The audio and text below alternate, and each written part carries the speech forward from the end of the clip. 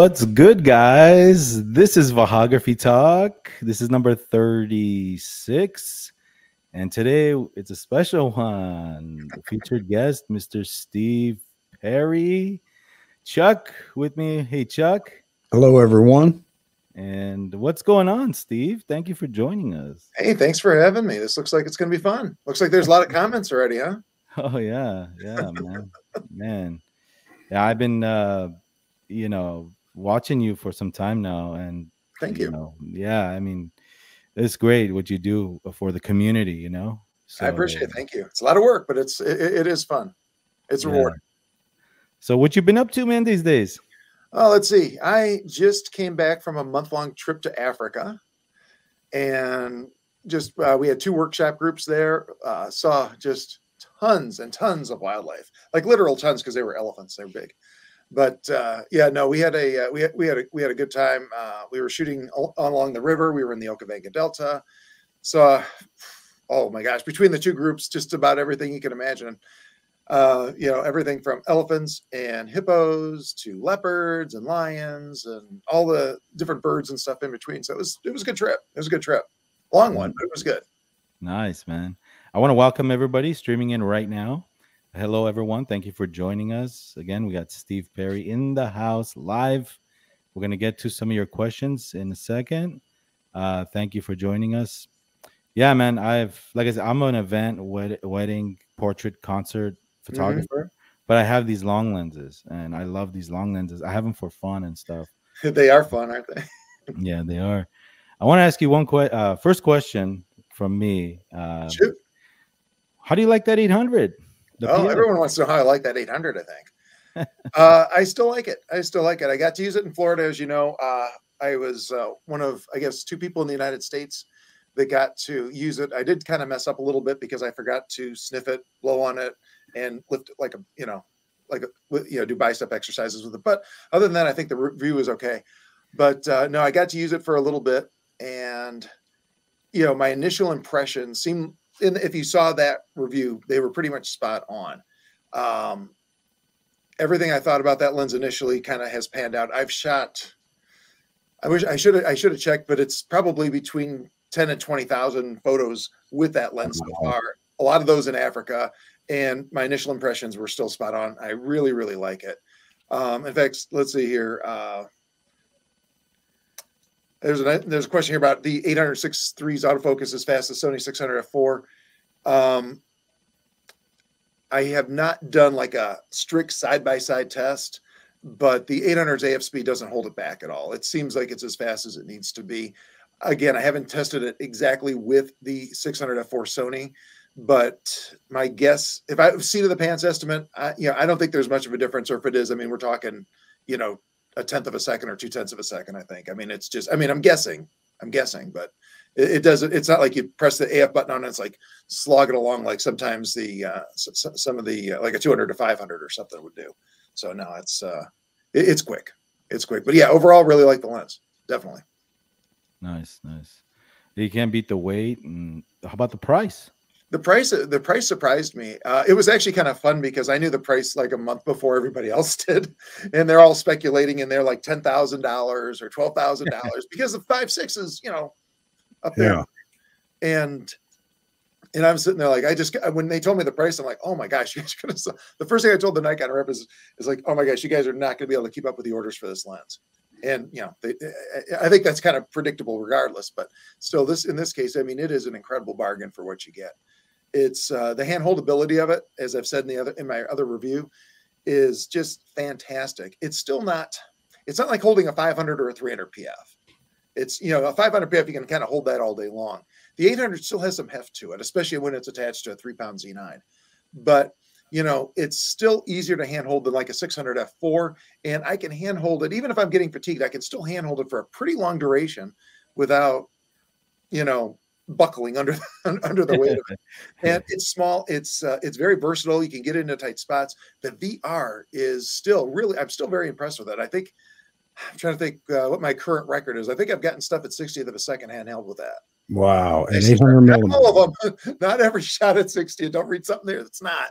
Right. But, I'll take a burst. Anytime I'm in a real slow shutter speed like that, I take kind of a longer burst because I know most of them are going to be garbage. And then I'll tediously go through in Lightroom one after the other and find the one that's sharp. But, you see really great detail, even at those slower shutter speeds. You see, like if you're looking at a bird's eye, you're seeing all the skin around that orbital ring. You're seeing all those little dimples in there. You're seeing every little eyelash, very well defined on, mammals, and that it just, it's as sharp as I want it to be. And, So and to have that size and that weight right there, it's still a little bit weird to use it. To have that kind of focal length, just like tossing it around like it's nothing. I still don't think I've used that thing on a tripod. Wow. Yeah. Size and weight and price. Now I get a lot of questions saying, "Hey, well, it's a PF, the 5.6 800 is the lens." Any like what are the major differences you see on these two? That expensive lens, which is $16,000. Well, yeah, versus you have it's f6.3 versus 5.6, obviously, and that's a third of a stop. At that point, the VR in my mind makes up for it, at least on your end. Obviously the VR is not going to do anything to help keep the animal still, but most of the time our shots aren't made by you're not going to make it or break it by a third of a stop. So for me, the 6.3 is it's fine. I think that's what people were scared of, 6.3 for some reason, talking about low light photography and everything else. Right. It's 640 versus 800 ISO. I mean, it's not really that big of a deal, and it's just a little bit different. And because the VR works so well, as long as the animal is stationary enough and still enough, maybe you're at 1,000th of a second, maybe you go down to 800th of a second or something like that instead. And there's your third of a stop. You've just made it up. It's probably not going to make much of a difference. And in real world shooting, it's not made a difference. Okay. I'm not pining away for my 600 f4 and teleconverter going, oh man, I wish I had my, 5.6. It is what it is. It's a third of a stop is not that big of a deal. So there you go, folks. We can kind of put that to rest. Yeah, I don't think it's not been a big deal for me. Let's put it that way. Yeah, but the biggest thing I hear people saying is, well, the background blur looks better on the expensive version, than the. I've never had the opportunity to use the 800 5.6. I've seen it, I've played with it, but I've never actually used it. I know it weighs slightly less than a Buick. So it's not something that I'm really wanting to run out and grab and and take out to the field with me. But not that a lot of people don't. I mean, a lot of people do use it, and it wouldn't surprise me if the backgrounds were slightly better. But I've been very pleased with the backgrounds a lot, and I invite people to take a look at some of the shots I have over at my website. You'll have to scroll down a little bit, but I have like a behind the shots story there with a video, and you can take a look at the backgrounds. I've seen a lot of those discussions, and it's funny because I've seen my images also used to say, no, look, the background looks fine here. A lot of getting those nice backgrounds has a heck of a lot more to do with how you're positioning yourself and how the subject is in relation to the background. There's a lot of other factors that go into it than just the lens. So it's one of those things that, people get a little bit hung up on it. Like, this is the only thing controlling the background. And it's not. It's like depth of field. Everyone's like, oh, your aperture controls depth of field. Well, yes, it does. But, distance kind of plays a role there too. So does focal length. So there's big time these other factors that people kind of, set aside. And the same goes with background rendering. I can get pretty decent backgrounds with any lens, but it's just a matter of saying, hey, I'm going to move over a little bit so my background's a little more distant, or I'm going to find a subject that's not right smack up against a bunch of sticks. And, so you get things like that. But yeah, for the most part, I've been very happy with the way the background renders, as long as I'm using the lens properly. And I'm going to go ahead and say that, when I have my 600 f4 in teleconverter, because that's how I was getting to 800, I'm not seeing a marked difference between the backgrounds the 800 PF is producing and what I was getting with that 600 f4 and teleconverter combination. I'm not like, it's not, if there is a difference, it's not so jarring that that's been noticeable in my photographs, at least not to me. But my wife says I'm oblivious to a lot of stuff, so who knows? The 600, you mean you're at 850 at 5.6, right? With the 840, yep, 5.6, yep. Could you ask, Christopher Jones asked, please ask Steve when the Z9 review is going to be ready? Oh, maybe one of these days. Anyone who knows me knows I like to use the cameras for a while. And the biggest problem with reviews is that they take a lot of time and energy. And I like to have a lot of photos in there. I like to really use the camera. But I think the biggest problem is just more of a logistical one this year.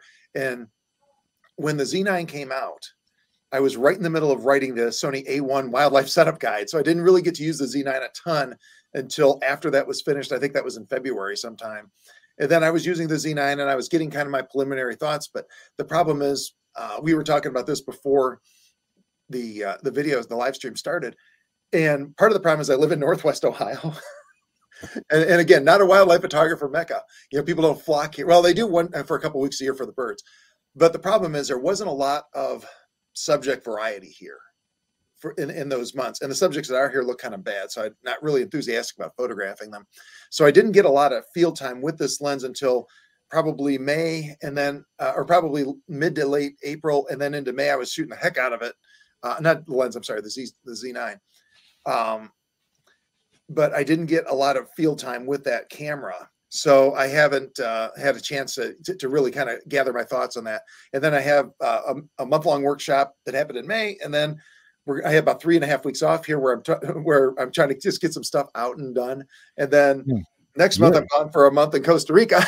So you're a busy guy. It'll probably be, I'm hoping sometime in August. I'm also working on a Z9 guide. So I'm writing that too as I'm working too. And that's probably about a couple hundred pages there, easy. So yeah. So do you find a lot of stuff going on? You're having to put a lot more effort in the guides and the reviews for the Z9 because of I mean, let's face it, initially it's a complicated camera, and most of the people that buy it and find that out real soon. It's not just sometimes they find out it's a little more complex than they were anticipating.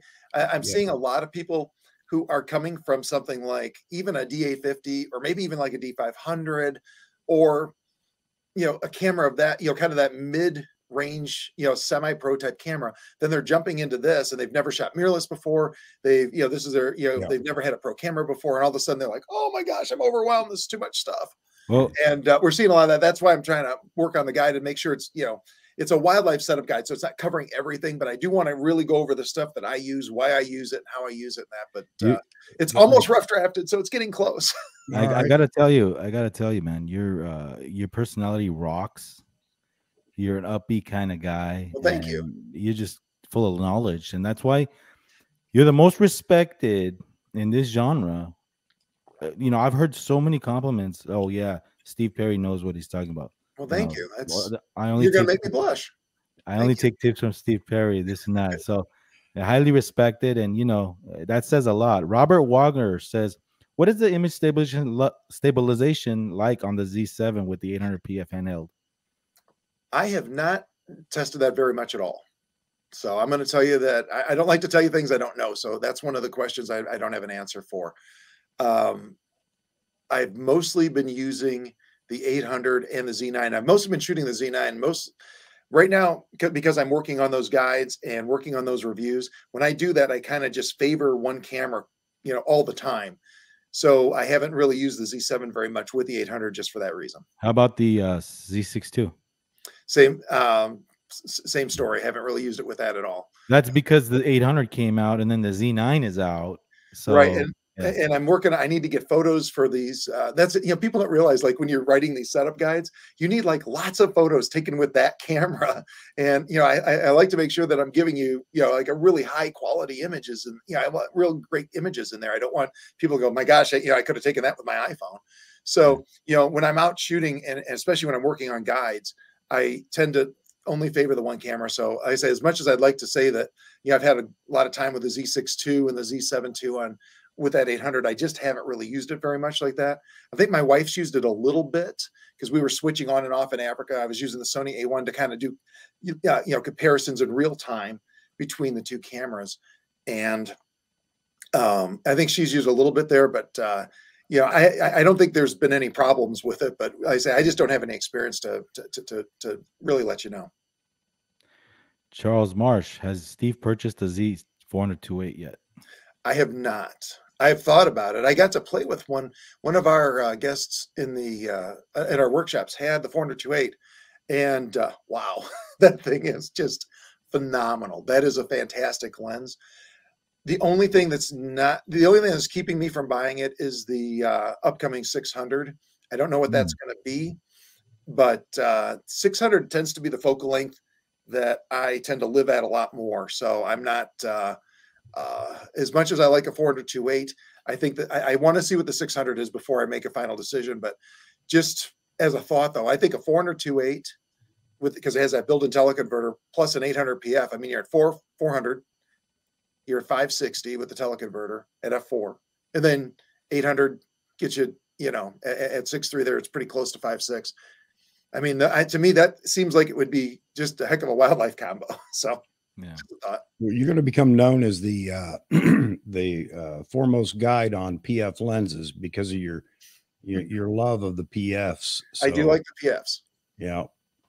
So there's a question up right now talking about that. Really. Okay. Yeah. We did 2 kits for Africa. We had the Sony kit, which was the 200-600 and the 400-2.8 this time. And if I had that to do over, I would go back to the 600 f4. But the 400-2.8 Sony's great lens, wonderful. But I think I like the other combo a little bit better. As far as a Nikon kit, we took the Z9, the Z7 II as a backup, and I had the 800 PF, 500 PF, and 300 PF. That's all I took because I wanted to kind of try that out. And I think I want to say the 800 was my favorite, but I think the lens I used the most was the 500 PF because it was just a little bit more appropriate focal range for a lot of the stuff that we found. When we were doing smaller birds, the 800 was great. And if we had more distant subjects, the 800 was good, but you had to watch, heat distortion and things like that. You start getting an elephant at a distance where you need an 800 and it's the atmosphere between you is just going to be ugly. Yeah. But, I was using it for some tight close-ups. Eventually I'll put some of that stuff on my Instagram, but, and that's at Backcountry Gallery, if anyone wants to follow me. But, eventually I'll put some of those shots up there too, but right now I'm still sorting out all those images. But overall, yeah, the PFs worked really well. I used the 300 PF probably about the least, but I was really glad I had it along. But in the vein of would I do it again? I would not. No, it was too much lens changing between.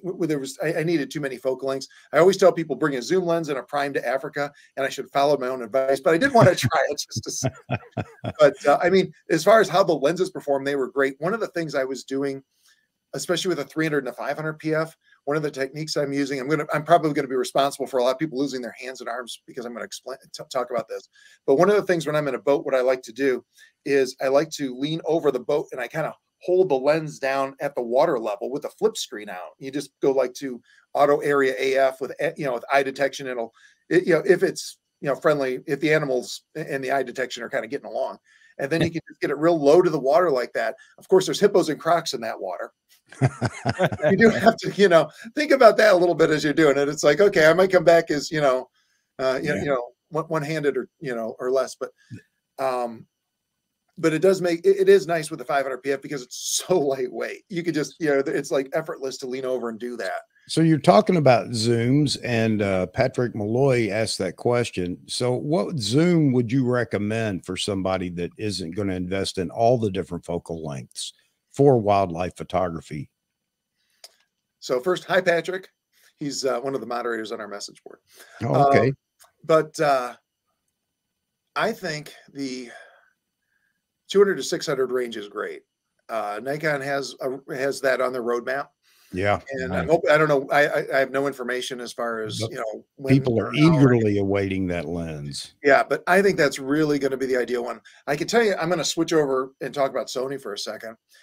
When I was switching back and forth between systems in Africa, one of the things I really, really enjoyed was that 200 to 600. Got some really great shots. And people are like, oh my God, it's a 6.3. Yeah, it is.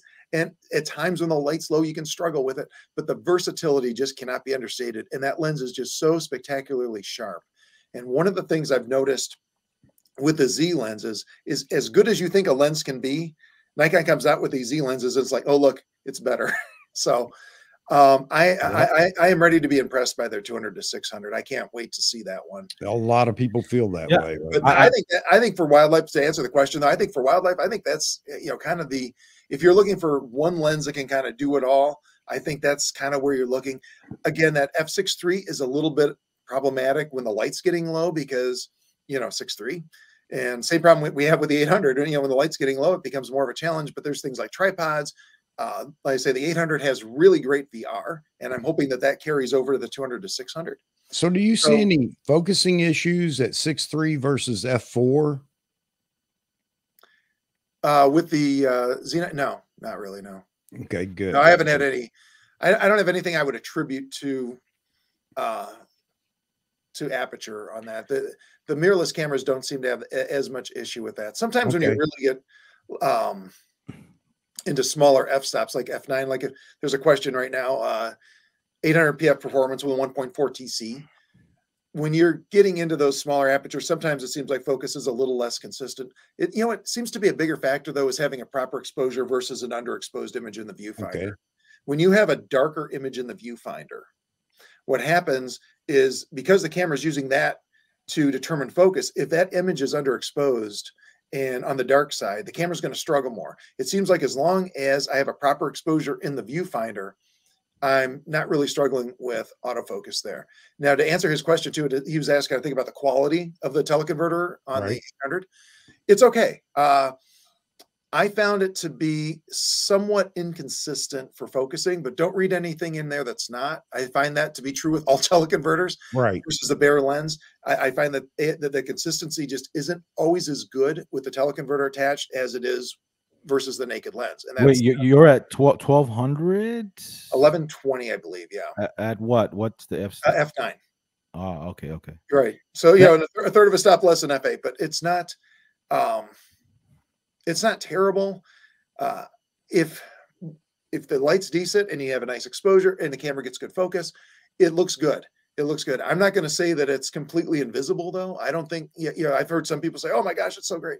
And it's not bad. It's not bad. I would, you know, I'll use it. So it's good enough that I'll use it, but I am like super picky. And, you know, other people might say, oh, this is fine. There's no problems at all. But unless I really, the only reason I would use it, let me put it this way. A lot of times people use teleconverters incorrectly. What they'll do is they'll try to pull a subject that's already too far away in a little bit closer so they can crop the crap out of it later. Right. And that's really not how they're supposed to be used. Ideally is that you want to use them to finish filling a frame. Okay. And when it's used in that vein, I think it works all right. You can, like I had a little bee eater and he was just a little bit too far away, put the teleconverter on. And, you know, some of the shots aren't as sharp as I'd like, but others look absolutely great. I say there's a little tiny bit of inconsistency sometimes when you add a teleconverter. This is why everybody loves it. And it's in Africa and there might be some heat distortion. So there could have been other things going on too. But yeah, overall, I would say if you have the 1.4, you know, try it on there. It's not bad. To talk about what we were talking about, you were talking about VR. The other day I was shooting at the beach and it was so windy. Okay. I had my 600 FL on with my Z9. It was so windy. The lens, I had my Pro Media Gear gimbal, you know, and my Gitso tripod, but I'm getting vibration. Yeah. So it was so windy that I could feel the sand hitting my face. Yeah. And you know, I was doing video, and with VR on, that thing is so usable. It is. Like, it's so great on the Z9 combo with the 600 FL. It just cuts the vibration like crazy. Yeah. I mean, yeah, it works. It works really well. It works. I say, and the native Z lenses are even better. Yeah, I see. Would you get the 800 PF now or wait till the 600 Z comes out? I can only afford one. I'd wait. Hopefully Nikon's not watching this, hearing me say don't buy lenses. But no, I would wait. I would, because we don't know what the 600. The problem is that we don't know when the 600 is coming. That's the other issue. If it's 2 or 3 years away, and that's just wild guessing. I have no idea. It could be, you know, next month, but we don't know when the 600 is coming. So that's, you know, that kind of plays in there. But if it were me, I'd want more information, because if you could only get one, I think the 600 with the, you know, is probably going to be more versatile. And I saw Nikon rumors. There's a rumor that it might have a teleconverter. I don't have any information one way or the other on that. But if it did, you know, that would be even better. So, you know, we'll have to see what happens. But yeah, I don't know. If it were me, I would probably wait and see if I could. But again, you know, we don't know when that lens is going to be announced. So, all right. So we have the 1 to 400 f4, f4.5 to 5.6. Or oh, I like that lens. Yeah, I have it and I love it too. However, you know, the new thing on the list of rumors is, and we can pretty much expect that it's going to come out soon. I'm not asking you for any information, but the 400 PF, it seems to be a PF. Are you excited about a 400 PF rather than a 500? The 400 millimeter isn't a focal range I use very much. Okay. So I'm kind of, I don't know. I don't know. Okay. I guess I'd have to see what it is and that, but yeah, I don't know as far as excitement level. You know, I I think do it's have a just, 4-2.8 for the Sony because there are times I use it, but it's definitely a secondary lens for me. I think it's I surprising. live more at the 600 and and longer focal range for a lot of what I have to. Yeah, I shoot a lot of small birds and things like that. You just need that Right. extra range. You know, when I'm out west shooting large mammals, you know, I'm very interested in 400 millimeters and Okay. and 300s and even 500s. That's, you know, I like that a little bit better. But yeah, Okay. yeah, I think it's probably going to be a pretty cool lens. Yeah. We had a question, interesting one here. Put this issue to bed about the A1 and the Z9. If you were to compare them, autofocus. Oh Is shit. this? I think here it is. Steve, is the Sony A1 AF that good compared to the Z9? Some YouTubers say so. Just want an honest answer. Also, is the Z9 weighty problem compared to the modern lightweight mirrorless cams? I'm gonna start with the A1 question versus Z9, and I'm going to first start by saying the internet overblows everything. Okay. I've shot them side by side. One of the reasons in Africa we had both kits, and the reason I was shooting the first couple of weeks, I shot exclusively with the Z9. Then I switched to the A1 setup for a little bit, for about 8 or 10 days, and then I went back to the Z9 because again, I need some photos from the Z9. And you know, using them side by side like that, it was on often very similar subjects. You know, because we're with groups, so we're not doing unique subjects every day. It's like, oh look, we're doing turns again or skimmers again or something like that. So, you know, I had the opportunity to use both cameras in a very short duration, in a very, in a very short time frame between each other. And basically, I'm going to say, yeah, the A1's autofocus is a little bit better in some circumstances. If you're doing medium to small bird in flight type shots, yeah, I think the A1's a little bit better. And when I say a little bit better, that's all I mean. I don't mean that it's awesome and the Z9 is terrible. I mean that the A1 has an edge, and that's all. If I were a Nikon shooter, I don't think I would be all that eager to go sell all my stuff and buy an A1 just for that little advantage, unless I was doing just nothing but bird and flight shots. Yeah. I find the A1 seems to pick up the target a little more consistently. And again, don't read something that's not there, a little more consistently. And it tends to stick on the target a little bit better. But for the most part, almost across the board, I think otherwise, they were pretty much the same. I mean, when I was shooting, iDetect was working pretty much the same on them. If you're shooting like some kind of an antelope or something, like a impala or something, it's working pretty much the same.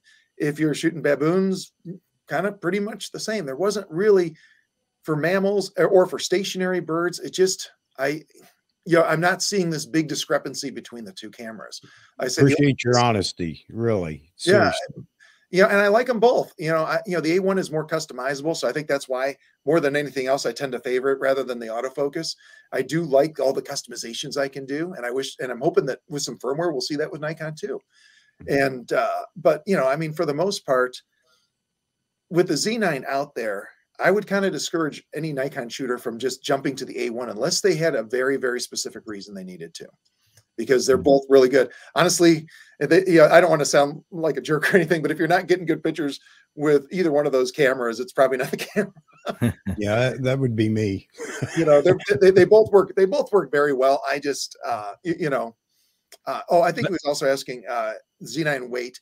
I've talked to people. I prefer the weight of the A1 because I do like a little bit lighter. I like things to be as light as I can, because a lot of times I'm on aircraft that have weight restrictions. So I like small and light. But I've also talked to people who say, you know what? I like the weight of the Z9. I think it balances with lenses better. I just like the feel of it in my hand. I really like having that. It feels more stable to them. So I think weight is kind of a personal thing. So I think what I think about it doesn't really matter. It's what you think about it. This is what I was going to ask you. Hot Gates asks, is that something that a firmware update you think can fix as far as catching up to if they're behind To an with the extent, other? yeah, I think so. Yeah, yeah, And there is a new firmware update coming, supposedly 2.1. yeah. And I saw that rumor. Yeah, yeah, so maybe we see something there too. we might. I tell people don't get too excited about those second place Could be just decimal. bug fixes. Yeah. Yeah, they're that's usually not that usually the way it works, I believe, is the first version is a major update, the second is a minor update, and the third digit is a bug fix. So this will be just kind of a minor update that might I don't know what it's supposed to. I saw there was a rumor, but I didn't actually read it, so I'm like, I'll figure it out when it comes out. We'll see what it does. But I wouldn't get too. I'm thinking it's probably a firmware 3.0 update that'll really set that apart. But I think, like, as far as like customization and things like that, I think some of those shortcomings that Nikon has, at least some of the stuff that I would like to see, I don't want to call it a shortcoming, but just stuff I would like to see included will probably come as firmware updates. As far as autofocus, I believe the Z9 has the horsepower to, compete with the Sony. And like I say, they are close. I can't emphasize that enough. I say, because I'm afraid people are going to take this completely out of context and say, Steve says the A1's autofocus is worlds ahead of the Z9, and it's not. It's there's a certain specific instance with birds in flight, or being birds in flight, where I think the A1 still holds an edge, and that's all it is. But I mean, yeah, people keep talking about the AF, bird track, this and that, birds in flight. But how about all the other aspects of photography where like the handling, the ergonomics of the Z9, just everything that camera, represents versus these other cameras? I like them all. I've used them all. Yeah. But I prefer the Z9 because of its body. I like bigger bodies. So right. And a lot of people do. And I know people that are very interested in A1 and they can't get their hands comfortably around the grip because it's too close to the lens. Exactly. So, it all depends what you like. Personally, I like the, I'm happy with the ergonomics on both. I don't really have a favorite. I like the customization better on the A1. You can do more with it. There's controls on the A1 that the Z9 simply doesn't have. Yeah. But I think there's a lot of stuff you can do with the Z9 that I think there's a lot of stuff you'll be able to do with the Z9. I think they can add some stuff via firmware that will give us a lot of flexibility there. And they're different systems too, and you have to kind of think differently with each one of them. They're a little bit hard sometimes to compare side by side because they aren't exactly the same. And the workflow with the cameras isn't really exactly the same. Remember differently with them. So some people are just wired better for Sony and some are wired better for Nikon. And as far as ergonomics go, whatever's comfortable, You remember, Steve, back in the day, I don't know, in the videos on YouTube, I don't know if you watch a lot of YouTube, but they were talking about, Nikon is done. They will sell. Remember that? I do. And look at them now. You know what I mean? It's like people are just. I can't believe the lenses they're coming out with so fast. Oh, yeah. I mean, one of the things I've said, and I've said this in my other videos too. It's like, you also don't want to look at it just from the standpoint of a camera system, or I'm sorry, the camera bodies. You have to look at the whole system.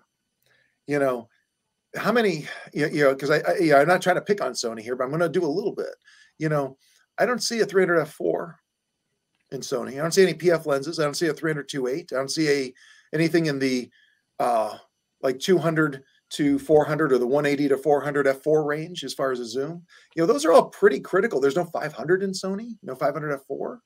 So there's there's a lot of stuff missing in their lineup, and Nikon is really doing well, I think, in the lens department. Not only can you use their old f-mount lenses, which are great, that 500 PF adapts fantastically to the Z9, by the way.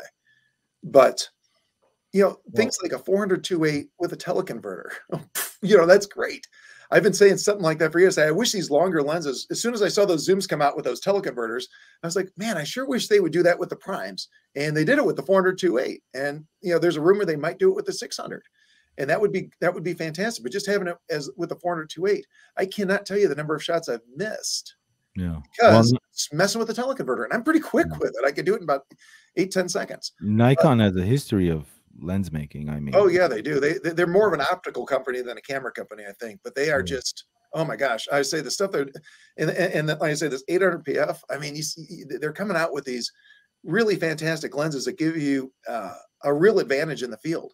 And Hey, You have to look at that whole package when you're considering systems, you know, and Nikon's really, I think Nikon really has an edge when it comes to lenses. hey, but honestly, they're really sticking it to the other makers, right? With the price of the Z9 and the They are.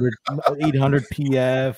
It's like boom, boom, uppercut, you know, jab, boom. Yeah, When's the knockout time? I was surprised at the price of the Z9, but shocked at the price of the 800 PF. Like, oh my gosh, you guys. Yeah. What are your thoughts on the 100 to 400 native with the TC 1.4 for wildlife? That's a good question. I have not used that combo very much because I have a 600 f4 and a 500 PF.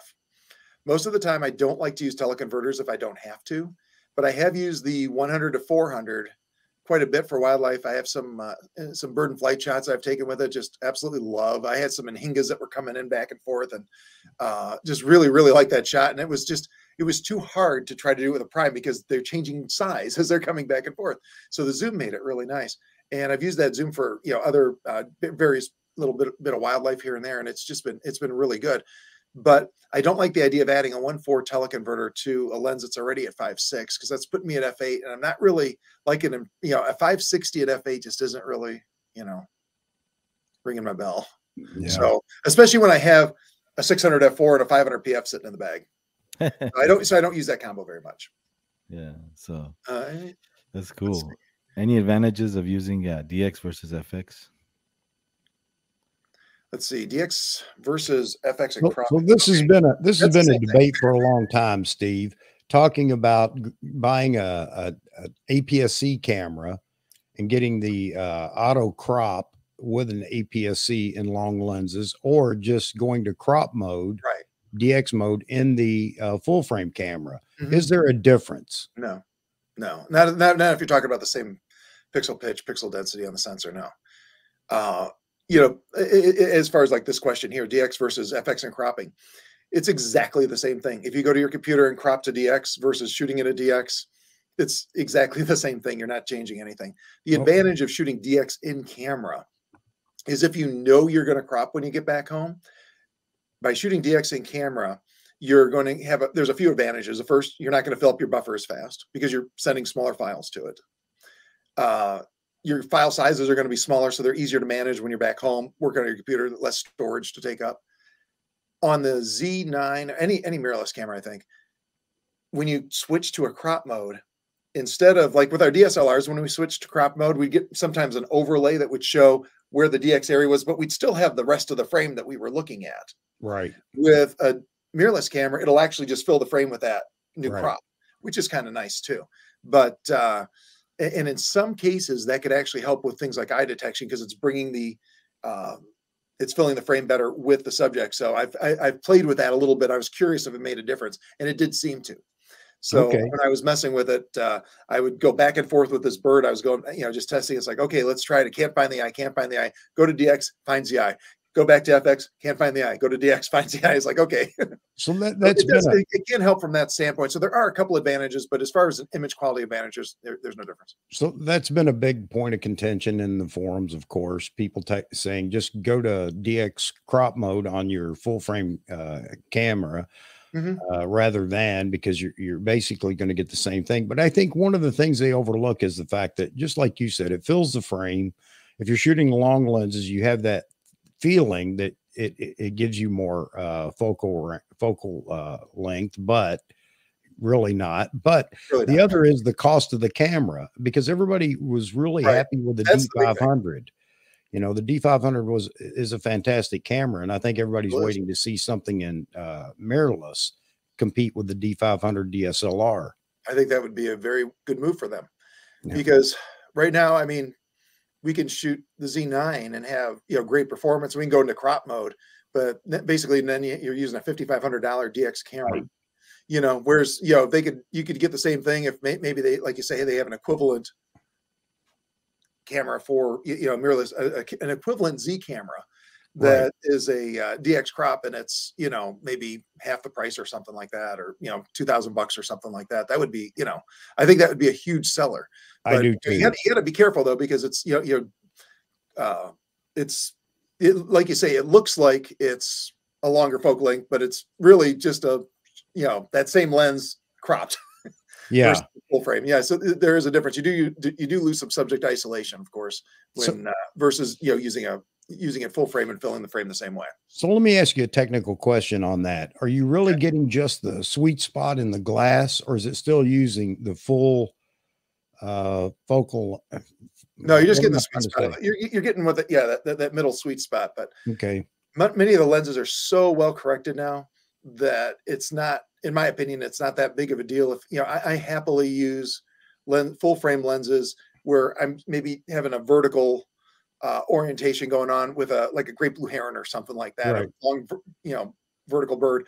And even though he's out of the sweet spot of the lens, his eye looks sharp. I can see the veins in it. It's like, that's good enough for me. So edge to edge, the glass now is the glass now is much better. Now I think there was a time that maybe not too long ago where there was you'd see some fall off on those edges, and you still do. I mean, it's not, the edges aren't going to be as sharp as the middle regardless, but with these big primes, for the most part, the edges, I'm going to say, are very usable though. It's almost like the edges are good enough and the middle's ridiculous.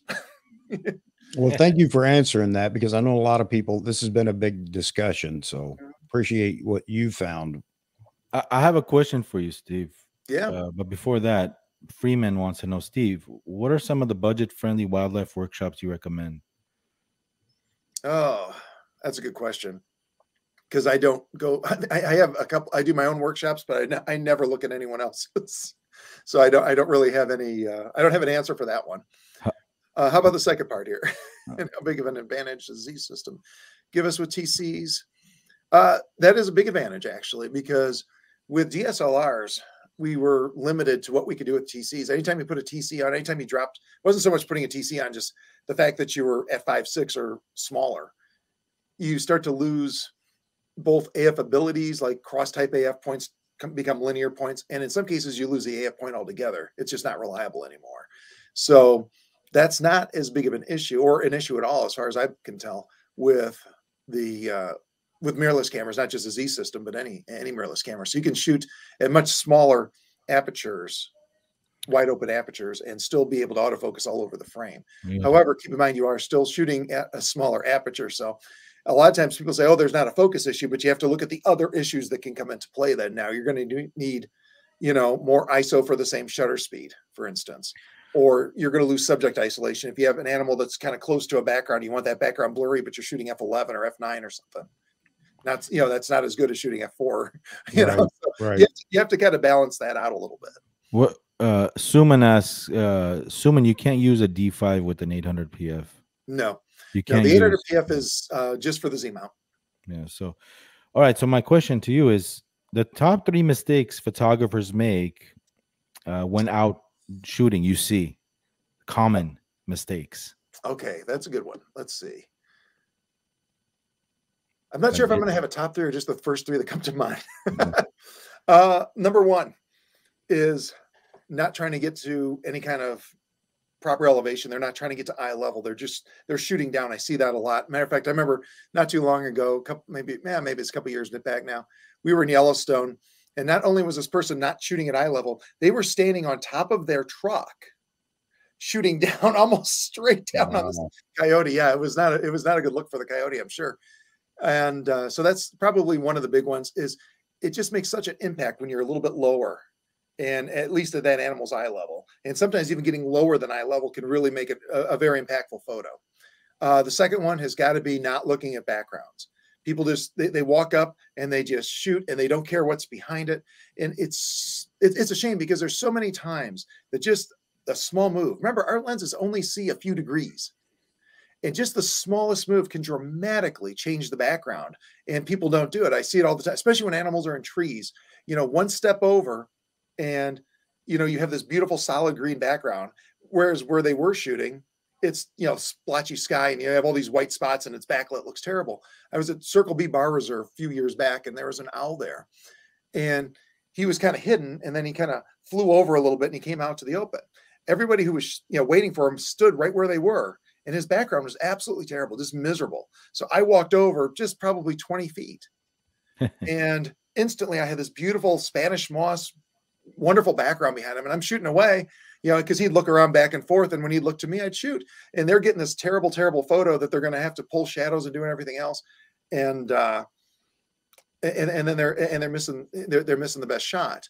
So that's the other one. And I'd say probably the third mistake would be people that are just that they're not patient at the right times. They don't judge their subject real well. So, you know, I see people that make mistakes both ways. Sometimes they'll stick with a bad subject for too long. I have a friend who Dennis is one of our guides down in Costa Rica. And one of the things he noticed, I love this saying. He says, you know, it takes longer to take a bad photo than a good photo. Because if you get a bad photo, people will work it and work it and work it because they keep looking at the camera and they're not getting the result they want. When it's a good photo though, and the animal's in a good spot and everything's working right, everything looks great. They shoot it and they're like, oh, look how good this looks, you know, and then they're done. So, but I think that's one of the bigger mistakes is people, they're not picking good subjects, or when they're on a good subject, they're leaving it too soon. So I see both of those things happening. And I think I think that's something that is developed over time. You kind of learn, you know, what a lost cause looks like versus something that's worth staying with. But so many times I see something, you know, rather extraordinary. It's like, oh, wow, this is really good. And you're wondering why, you know, and you know, maybe you're with a workshop or something. They're like, okay, let's go. It's like, this is really good. We should stay, you know, but you know, and you see people do that, or they'll stick with I say, you see the opposite too. They'll stick with a lost cause. It's like, okay, you know, it's 11 o'clock in the morning. The sun's awful here. This animal is up under some sticks and leaves and stuff. And it's like, he's going to sit there all day. There's no point in sticking around. So I think that's the other thing, is either leaving an animal too soon that's really good, or trying to stick with an animal and make a shot there that's just not going to work. So those are, I guess, the first three that come to mind. Great advice, though. Great advice. That is. I say I have a whole bunch of other ones that just came to mind too, but. But one tip for patience, because when I go out and I try my hand in birds, I'm like, I don't have patience. You know, I'm there. Okay, nothing's going on here. Let's go home. Yeah. Yeah, it takes patience. Sometimes it's worth camping with an animal, and like I say, sometimes it's not. It's very difficult, but it's a pretty big mistake though when you make the wrong move. So it's because you end up, if you're with a bad animal that's never going to get good, you're missing potential great shots someplace else. Right. But if at the same time, you don't want to move off of a good animal and, you know, have some, you know, I remember one morning I was camping out with a black bear in the Smokies. She had some cubs up in the tree and they were just kind of milling around, and I'm sitting there and I'm just, you know, waiting, because I knew when she woke up, we were going to have some stretching and there was going to be some, you know, there's going to be some shots. So this was one of those situations where people were coming, they'd say, oh, she's just sleeping. And then they left. It's like, oh no, something's going to, if you stick with a bear long enough, something good's going to happen. That's the rule. And she was she was in a decent enough spot that once she got up, she was going to be very visible. And sure enough, it really paid off. And, you know, I've sold some prints from that, you know, from that day. And she got up and she was stretching and she was sitting and she really looked, you know, it was really worth the wait. So I say it's, but well, yeah. Patience a virtue when it comes to wildlife though? What's that? Isn't patience a virtue when it comes to wildlife? Too many people just want to go snap, and they're gone. It is. It pays to work a good subject. It pays to work a good subject. But I think, like I say, I think the opposite's true too, though. If it's completely a lost cause, it doesn't pay to stick around and work a subject. If you have, for example, let's say you find a coyote, you're out in Yellowstone driving around, you see a coyote and he's at 100 yards. He's too far. You're like, okay, well, what about, I'm going to get out and I'm going to see if I can get closer. And he maintains that 100-yard distance. You can spend all day with him, but if he's going to maintain that distance, he's not going to let you approach. You're never going to get the shot. Right. What else could you have shot that day? So there is a balance. No matter how patient you are, that coyote maybe is never going to come near you. But on the other hand, if you find one that's a little more receptive, then yeah, he's worth hanging out with for as long as he'll let you. Yeah. So I say you have to really, a lot of it comes down to judging the animal's personality and, you know, what their location is, you know, and, you know, what the light's doing and what the conditions are. And but something could come together. You always have to, you know, you have to be playing the what if game. But right. What if, what if, I'm sure, has there ever been a day where you just went out and did nothing? Like, oh yeah. How does that make you feel? Does that make, oh no, it's always discouraging. It's always discouraging. You know, there's been days, I remember there was one trip to Yellowstone I was there 3 or 4 nights. I was supposed to be there longer. I left early because I was so discouraged. I was like, after about 3 or 4 days I got exactly one shot that was decent. And other than that, it was just bison, and at a distance, no less. You couldn't find coyotes. Nothing was around. It was just, it was just kind of bad. And, sure, you get discouraged and you go, you know what, I'm just, I'm going to move on though. So I went to, I think I went back over to Custer or something, and actually had a really good several days there getting all sorts of great shots. So, there's a sometimes saying. you gotta know when to walk away from a bad situation, even in Yellowstone. Yeah, it can get discouraging. We've spent, all day long, 12, 14 hours driving around and never bothered to get the camera out. And then there's other days though, where your hand is tired of holding it and you're cramped, because you're shooting so much. Yeah. So it just depends on, but it's all part of it. It's all, if it were easy, we'd all go out, find a nice fox or something and take his picture and go home and have these, amazing images. Well, and it would, if you want to do that, they have these things called zoos, but, there's a saying though, the rise will sun the next day. The rise will, the sun will rise. Yep. The next day. So collect your thoughts and regroup, and that's how you have to do it. You have to go out, because every day is different. And if it's, you can have a slow day followed up by a day that's absolutely hopping, and it goes back and forth. You just never know. And you don't get anything if you stay in bed though. Yeah, exactly. So. Okay. This comment, the man, when you hear comments like this, it's just, when somebody throws me a compliment, it's just like, I'm sure you've been getting this over the years, and you've helped out so many in the community, and you are the man in this industry. I mean, in this genre of photography. It just makes me, it humbles me to the point where, okay, I'm glad I'm helping people out, So yeah, I thought I'd point that out, where you these comments that are like so uplifting and motivational. Yeah, I think you said it best. They are very humbling. You just you're doing your I do my best. I try to give the best advice I can and try to be completely honest with everybody all the time and just tell you what I think. But it just those comments do mean a lot, and they are very humbling. And all I can say is thank you. I don't I get very awkward when people are complimenting me.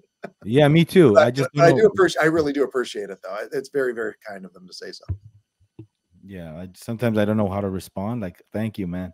Yeah, that's all I do is just thank you so much. I wonder, like, is that enough? Was that short? I know, I always feels inadequate. It's like, wow, especially sometimes people will give you a whole paragraph or two, like, wow, thank you. I just I don't know what to say. It's like, it's super nice of you guys. You really make my day. But it's like, I just, like you say, it's very hard sometimes to like you say, I think the best thing is that it's very humbling, and it just kind of makes you sit back and go, wow.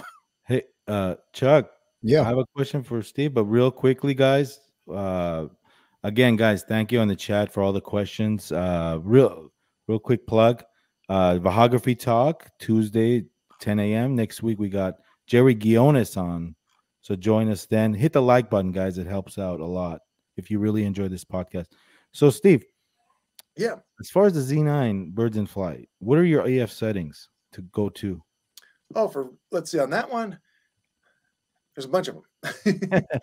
For autofocus, obviously AFC. We'll start with the easy one. And usually I like one of the wide AF areas, but I sometimes use it in conjunction with 3D. So I'll tell you how that works. So a lot of times I like to pick up the subject with either wide, small, wide, large. I like to use the smallest AF area I can. I actually don't use, I know they have the custom C1, C2, and I've played with them, but so far I still like wide, large, and small. Those seem to work better for me. But I tend to pick them up with that. Sometimes I'll just leave it on those and I'll shoot. But I also kind of use it in conjunction with 3D. I have both my FN1 and FN3 buttons set for 3D. FN3 set that way because I can't really reach it because my hands are too small. So when I'm shooting vertical and my middle finger is looking for 3D, it knows where it is. So it hits FN3. But anyhow, so I'll pick it up with wide. And if I see that subject detection is like on the eye real well or on the face real well, I'll press the 3D button, the FN1 button, and switch to 3D right there on the spot. So that way I don't have to necessarily keep the bird within that wide AF area, and I can compose it however I want on the fly. Or more embarrassingly, if I'm not keeping, the bird in the frame real well and I need the camera to help me a little more, 3D comes to the rescue there. But that's usually my approach. One of the things I have found, and you do have to be a little bit more careful with the custom setting A3 on the Z9, the focus tracking with lock on. I found that for birds in flight, if you have a busy background behind the bird, that the camera likes to kind of try to jump to that sometimes. And I find putting that focus tracking lock on to a setting of 5 rather than my normal 3 is usually a good way to go. Sometimes 4 works too there, but if you find the camera's kind of jumping off the bird, not sticking with it, just increase that delay and use a focus limiter too. That helps too. If the camera's kind of hunting for the bird, the focus limiter makes that go a lot faster. So, those are kind of the main settings there. The other one I would caution you on is subject detection. And sometimes you want that off, sometimes you want it on. With a more traditional looking bird, like an osprey or an eagle or something like that, subject detection does a decent job, an okay job of finding those faces and eyes while the bird's in flight. As long as the bird's filling the frame enough and that you're staying on it really well. If the bird's all over the place or the bird's too small, it's not going to find it. But if you have it decently filling the frame and you're staying on the bird pretty well, subject detection on those more traditional looking birds works pretty well. But on something like a long neck bird, where you have a very, the caliber of the head is almost the same as the neck, like an Anhinga or something like that. I find that a lot of times during the panning, the camera can't really keep up with finding the face and the eye. It seems like it's not, at least with the current software, it's not keeping up real well. So it says, hey, I don't see the face or eye, but I see the body. So it'll go for the body. Unfortunately, the body's not where I want that autofocus point if that bird is anything but completely parallel to me. So if the bird's coming at an angle and it goes for the body, I have 100% failure rate with soft faces and soft eyes. So sometimes you need to shut that off and just use the wide, small AF area. And it acts a little bit like the old group AF area. Not quite, but it's very similar to that. It usually tries to close focus priority, but when it says close focus priority, what it really is, what those instructions really mean when you read stuff like that is that it's going to focus on the closest point of good contrast that it can, not necessarily the closest thing, but the first thing that it can find that it can focus on. Because sometimes you'll find, if you have a bird coming straight at you, sometimes it wants to grab those wings and shoulders rather than the face because the face is so small. So, sometimes that's not, as ideal as we'd like it to be, but there's no system that's perfect either. Yeah. But those are kind of, my ballpark settings. Sometimes I'll use dynamic, not as often though. It seems like I've been kind of favoring like the wide, small and the wide, large areas though. So cool. I think that covers all of them. That's yeah. And of course, usually 3200th of a second. I like to try to remember to shut VR off, things like that. But I think that's probably it. We have a question, Dave Thompson. Do you have a rule of thumbs, lens length to distance to subject ratio to use? Not really, no. Because I can't calculate that stuff out in the field. If somebody asks me what 20 feet looks like, I'll give you a bunch of different answers. I'm not very good at distance at all. So I don't really use any kind of, I'm not looking at something saying, oh, this subject is 50 yards away, so I need this lens. You just, over time, you just kind of look at something and you say, oh yeah, I need a 600 for that or a 500 for that or whatever. But it's not just the subject. The other thing that you have to consider is how much background are you including, or how how tight are you going to crop that subject? Sometimes the better shot is the headshot, and sometimes the better shot is the environmental shot. And sometimes, you just want the field guide shot where it's just the animal standing there. I don't usually want that shot, but some people do. But you have to look at all of those different factors and say, okay, what do I want to include? Not with just the animal, but the surrounding area as well. Do I want to have the animal a little bit smaller in the frame and show more of this background? Maybe there's a mountain or maybe there's just some nice meadow behind him. So you have to consider all of those things when you're deciding on a focal length. That's where zoom lenses come in handy. So, Scott, hi, Steve. With the advent of AI software for noise reduction, has your system for treating noise in photos changed since you've published your tutorials? A little bit. I still use the method in those tutorials, but I also am using Topaz denoise AI a lot more. I use on one no noise as well, and playing with DxO. I find that there's not one single program that does everything. So a lot of times I'll try it with Topaz, and if I don't like the results, it has like 4 different methods. If I don't like any of those, I'll look at on one no noise, and I might try DxO, or I might use my Lightroom and Photoshop method too. Sometimes it's surprising. Sometimes just the camera raw type method where you just go in with that. Adobe's noise reduction is a real blunt instrument, but sometimes that's exactly what you need. So yeah, it varies. But in reference to that tutorial, in that tutorial, I talk about using different layers and stuff for different levels of noise reduction. And I'll do that sometimes, but just using like Topaz or something like that. So one of these days I might actually update that tutorial and include some of that newer information once I get maybe a more, I guess, pinned down workflow. Yeah, Richard asks, and this is a good question. I want to know: do you turn VR off using 800mm PF with a tripod? It depends. Yeah. If the shutter speed is really low, because anytime I'm on a tripod, I have a loose gimbal. I'm not locking the gimbal down, so it's always a loose lens. It's always a loose lens. So if I am at, say, if I remember, just shut it off. If I am at shutter speeds where I don't think I need VR, say 1,000, 1,600th of a second, I'll shut it off if I remember to do it. And just to be on the safe side, sometimes VR can introduce a little bit of softness. I've not seen a lot of that with the 800 PF, but it can't, the possibility is there. I think it's better to shut it off if you don't need it. But if I am, say 500th of a second and I'm on a tripod, sure, I'll have it on. And because again, I'm on a loose gimbal, and Nikon's newest VR technology, especially the stuff in like an 800 PF and in the Z9, it can detect when the rig is on a tripod. So it's not going to accidentally kind of try to move the image around when it doesn't need to. So it's not really a big deal. So I've not had any problem with that. You shoot stills. Do you do any video at all when you're out? No, my wife does a little bit of video, but nice. No, I don't do any video, unfortunately. Because every time I've tried to do video when I'm out, the animal does something where I wanted that as a photo. Okay. It's like a little switch, like, oh, I'm going to do a video of this. And then the animal does some extraordinary thing I've been waiting for. I'm like, okay. Yeah. Hey, Ronald, question for Mr. Perry. If you had to rate the AF performance on scale of 1 to 10, where would you rate it in your experience? I think he's talking about the Z9. Yeah, I think so. I don't know, an 8 or a 9. And I'd say the A1's like a 9 or a 10. So like I say, very close. I think that's a good way to rate it, just because it lets me kind of talk about exactly, what the performance difference really is close. Yeah. Hey, Bayou Josh in the house. What's up, man? Trip of a lifetime, he asks. And which system are you bringing? Canon, Sony, Nikon? That's a good question. A lot of the trips that I take are, for a lot of people, they do consider them like a trip of a lifetime.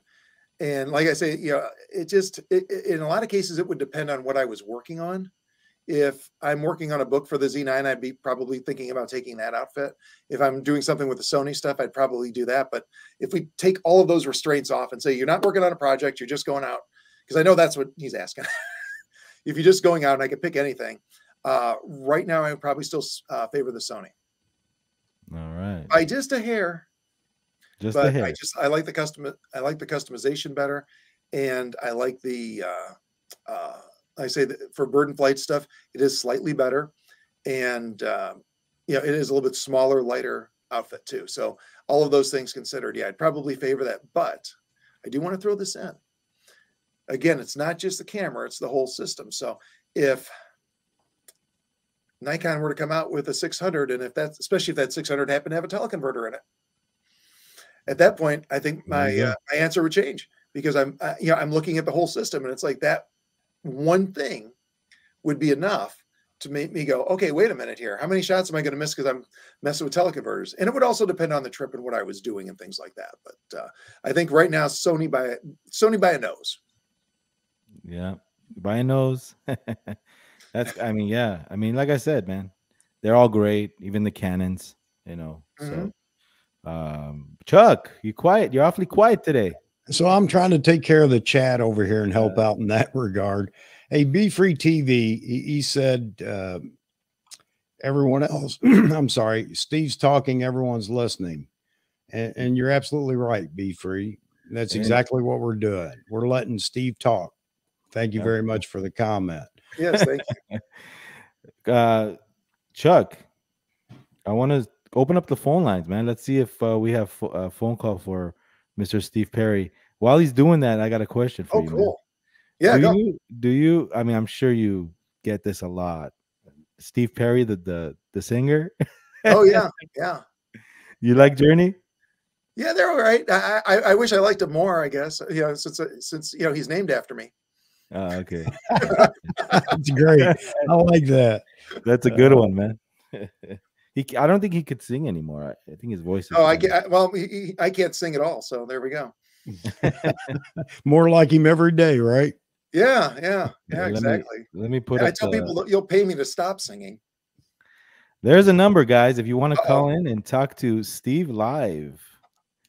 Let's see if we get a phone call. Steve, what's in your bag when you go out? Depends, right? But I mean, It your really main does. It depends. It depends. Right triple now, lenses. I'm going. Let's do this. I'm going to Costa Rica in a few weeks or a couple weeks. Oh gosh, less than 2 weeks. Geez. And for Costa Rica, I'm going to take. We're going to have a Sony and a Nikon kit. For the Nikon kit, it's going to be. I'm trying to think. For sure, the 600 f4 teleconverter. I like that. I'm going to leave the 800 PF at home because I don't use 800. I use it a lot down there, but I use 600 quite a bit too, probably a little bit more. So I'm going to take the 600 this time. And I think I'm going to take the 100 to 400 and definitely the macro lens, a new macro lens, a new Nikon 105. Ooh, sweet lens. And that might be it. I might squeeze in a 500 PF if I can find space for it, but I'm not married to that idea. Most of what I do in Costa Rica, I can do with a 600 f4. So what's probably your going to be my main lens down there. What's your gimbal of choice? Wimberley WH200. I've had them for years. Who do we have on the phone? John Weir. Hey, John Weir. Hi, John. Nice to meet you, sir. You have a question or a comment? Yeah, my question. I have a question for Steve or anybody. Hey, Steve. I've read all your books, awesome. And believe it or not, I've read all your books. Hey, Steve, my question is, when I put a teleconverter on, when I put a there we go. Teleconverter on my PF 500 or on the 100 to 400 seems to slow down the speed of autofocus, not the autofocus. If I'm looking, really.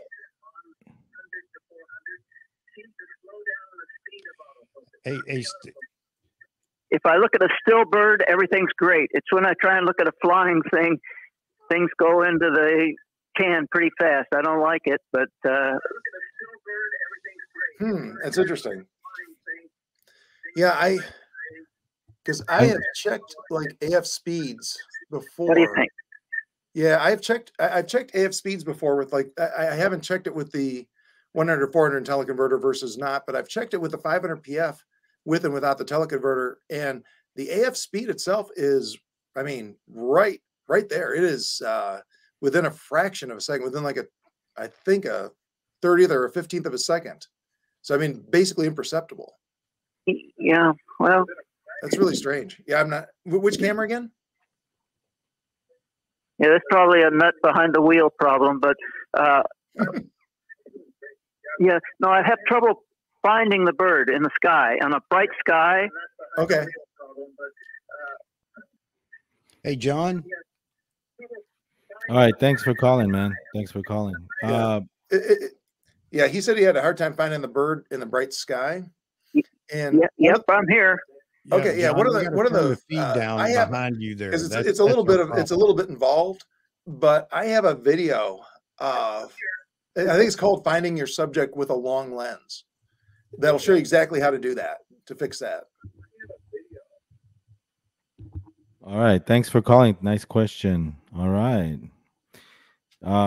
Yeah, I mean, that only makes sense. I'll check it out. I read all of your stuff. So thank you so much. Thank you. All right. Let's take a couple of more calls. And then once the question is in, Chuck, if you could just mute their audio, can you do that? No, not really. But what I'd like to say is, please, if you call in, turn the feed off in the background. You're going to hear that echo, and it's hard for Steve to hear your question and answer your question. You'll hear him over your phone. So just mute the audio in the background, and you'll be good to go. So let's see. So what do you like to do for fun, Steve? Like other than photography, what do you like to do? Is there something besides photography? I mean, yeah, that's fun. I mean, other than that, I mean, you have any other lately hobbies? it's been pretty much all I've been doing. It's been a busy year, but no, we sometimes go out kayaking, bike riding, things like that. So Staying active. when I get the chance, I like to do that. I haven't been kayaking for a little while, but sounds like a good idea. It's nice and warm out. Be a good day for it. Any hobbies that you're into that people don't know, or something that people don't know about you that you want to share? Oh, that's a good question. No, I say probably about the only thing that would be even remotely considered a hobby would be just I say do some kayaking. You know, almost everything I do kind of wraps around photography, even camping. You know, we go out camping and we don't do it to go out camping. We go out because we're going to Yellowstone or something like that. So yeah. That's cool. Yeah. What kind of music you like? All kinds. I've been mostly listening to more modern pop lately. Oh, okay. Sometimes country. Just depends. It depends on the mood. Depends on the mood. That's cool. Are you a rock and roller? I can like some of it. Sure. Yeah, it depends. It depends. Cool, man. Chuck. Yes, sir. We got a caller, or can we move on to rapid fire now? We have no caller. All right. Everyone's afraid to call now. Yeah. We're gonna ask you some rapid fire questions. Okay.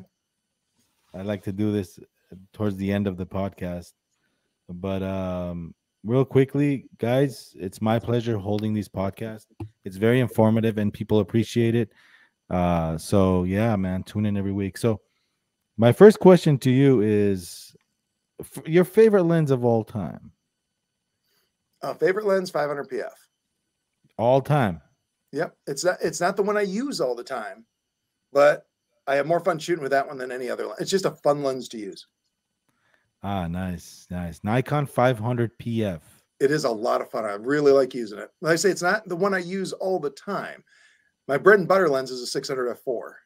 And I could pick the Sony or the Nikon. I like them both, but those are the lenses I use probably 60, 70% of the time. But my favorite lens to use, definitely the 500 PF. It's small, it's lightweight, it's versatile.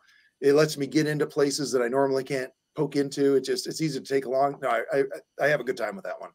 What's on your next one? What's on your bucket list? What you haven't shot yet? Animal or that you really probably we keep talking about Antarctica. Get down there, do some penguins. Oh yeah. Yeah. We were thinking about that one. We were actually scheduled to go a couple of years ago, then COVID hit and the boat was repossessed. So we're supposed to go on or something like that. I don't know. But yeah, so we didn't go. Your situation of shot, like let's say, for example, the eagle grabbing the fish or something to do with the animal doing some type of thing. Yeah. What's on your bucket list as far as that? The situation. Ooh. I would love to capture. Oh my gosh. I have so many. That's a hard question to answer. I would love to capture a cheetah or a lion or something like that leaping in midair and just about to make contact with some kind of antelope or something like that. That would be up there. Any kind of leaping animal though is always fun. But some kind of a just before it happens, kind of a just before the kill or something type of shot. That's definitely high on the list. Yeah, that's cool. I say I could probably sit here and dream up about 50. Although most wildlife photographers can. Well, I'd like to do this one and this one and this one. Or so, your favorite lens is the 500 PF, right? So if you had to take just one lens with you, would it be that one or would it be another lens? No, it'd be the 600 f4. Like I say, I use the 600 f4 is the bread and butter lens. The 500 PF is the one I like to play with. I like to have fun with. But the 600 f4 really, that's the one. I've been using 600 f4s for years now, and they just, I mean, that is when it comes to the one lens that you need, or that I like to use anyway, for wildlife. That's the one that gets me the shots and gets me the right range, and it takes that 1.4 TC really well. So yeah, I'd miss the 500, but I'd take the 6. You see, Chuck, the 500, the 600 FL, baby. Yeah. Yeah. if I could afford it, buddy. Yeah, yeah. No, they're pricey. They're pricey. I bought one for a really good price, Steve. Did And you? I had to jump on it. Yeah, it's like They, they, 5800 they won't disappoint. They are just absolutely incredible. $5,800 US mint. Wow, those heft mounts are really getting down there. No, no, no, no, no, no, no, no, no. Don't, no, no, no. I got lucky. Okay. They're still going for 9, 8, 9. Oh, good. Because yeah. No, eventually I got to sell mine and get that other that when Nikon ever whenever they release that other 600, I'm going to want to sell mine and get that get the new one. So, do you? I mean, okay, this is an easy one. I know the answer, but okay, DSLR or mirrorless? I've all but given up on DSLRs at this point. Okay. Pretty much. You don't shoot at all mirrorless. DSLR? Yeah. No more. Not that there's anything wrong with them. I don't want, because people hear me say stuff like that and they go, Steve hates DSLRs. No, he doesn't. He likes DSLRs. I think the D850 and the D500, for example, are a couple of the best DSLRs ever made by anyone. But I also think that the D850 and the what? Becoming an anachronism. The D850 and the what? 500. D500. Okay. What? I think those are two of the best DSLRs ever made. Yeah, funny. Those are the two DSLRs I have left. Yeah, they're great cameras. It's just, and they're still very capable. I've really kind of become addicted to the features of mirrorless cameras. You know, you have the live histograms and blinkies and things like that, and the faster frame rates and autofocus all over the all over the viewfinder is really what you're in good company. What seals the deal for me? You're in good company. We asked, who was our big guest? Asked him about film and DSLRs, and he said, "Oh no, I don't want to go back to that." He enjoyed it while he had it, but he's enjoying the mirrorless revolution. Joe McNally, and you know, so you're in good company, man. That is good. No, I like Joe. Yeah. I've never had the pleasure, but yeah, no, I've always looked up to him. He is absolutely phenomenal. He is. You know what I one would of the best love? Flash photographers like in the history of the world. I think he's really good. But yeah, I mean, I remember shooting film, and people asked me that when I was shooting DSLRs. They're like, "Hey, would you ever go back to film?" It's like, no. And then and this is the same thing. This isn't quite as extreme. This isn't quite as adamant of a no, but it's still a no. But no, once you get used to the mirrorless stuff, plus everything's moving that way, and for the stuff that I do as far as educational stuff and trying to keep current with everything and showing people what's new, it just, there's nothing new happening in the DSLR world. So again, I want to emphasize, not that everyone needs to hear that and run out and buy a mirrorless camera. Mirrorless cameras are still very bleeding edge technology at this point, in my opinion, but and DSLRs are still very capable, but yeah, I'm in the mirrorless camp. Hero, if anyone doesn't want to send it to me. Hey, you know what? I still use mirror. I mean, he has my DSLRs. I just bought a D3X. How do you feel about the professional Nikon series? Which one was your favorite? The 4, the 5, the 6? Oh my gosh, I liked them all. I had a D3, a D3X. I had a pair of D3Xs at one point. Nice. I had a D4. I did not have the D4S. I had the D5 and the D6.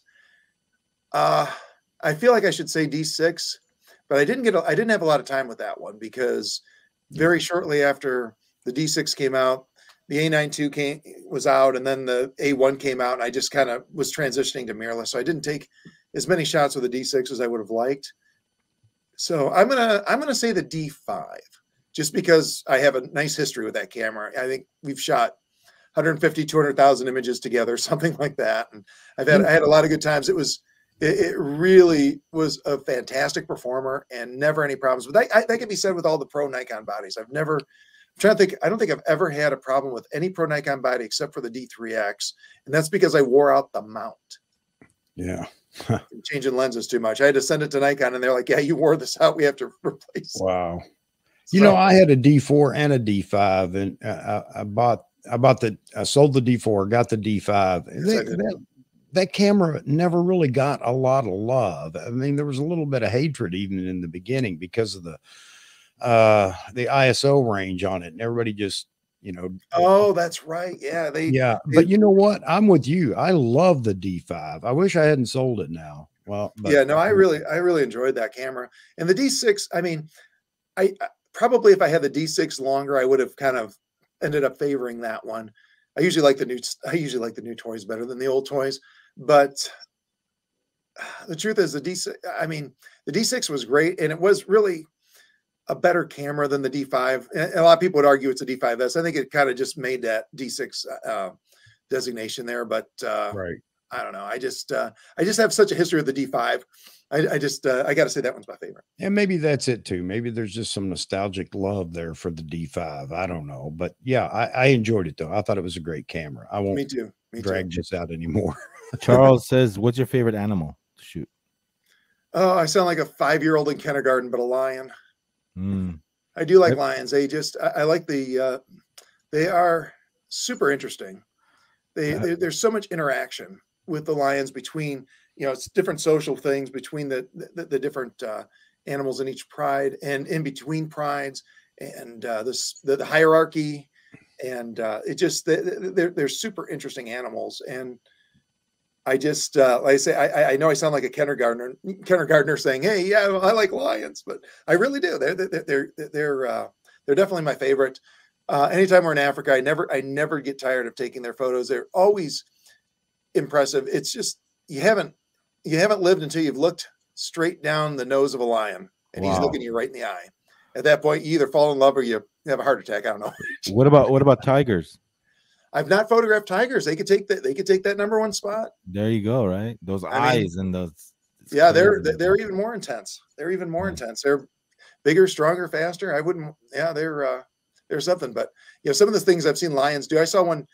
It wasn't dragging it much, but it was dragging a hippo by himself. He was moving it. He was inching it. But just this is an adult hippo, and this lion's just like yanking on it with his jaw, and it's like. Every time you see them, they're just so impressive. How much strength is there? Wow. How often have you been to Africa, East Africa, Ronald? We've been there, I think, a total of 5 times. The last one was for a month. Sometimes we're there longer than others.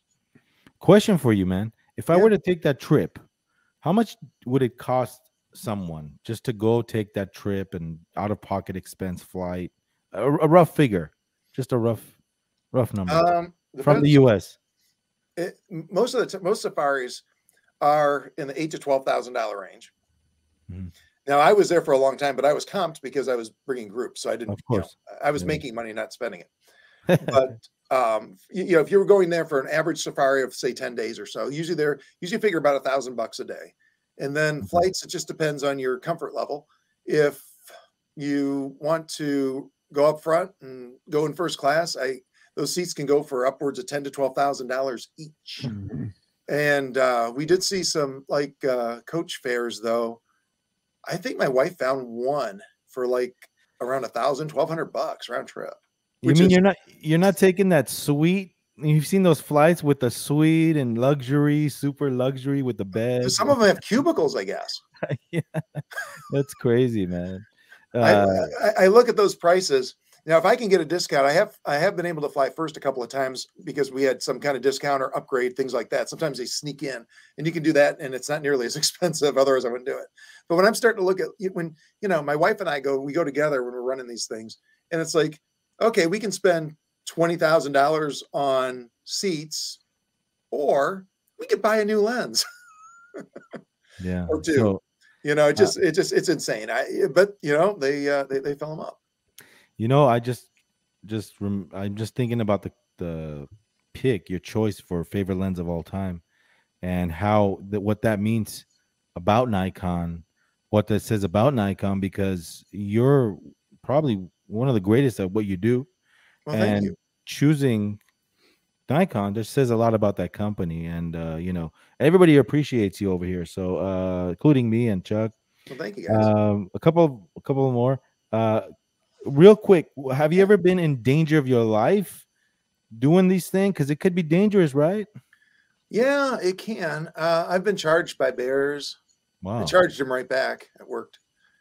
It was an adolescent black bear. He was trying to. We had been photographing him for a while, and he just kind of turned and ran towards 3 of us. And the other 2 photographers went like that. I stood there and I leaned forward and clapped a few times, and he stopped and glared at me and kind of walked away and glared at me as he was walking away. Wow. But I don't think it was a mock charge. I don't think I was in any actual danger.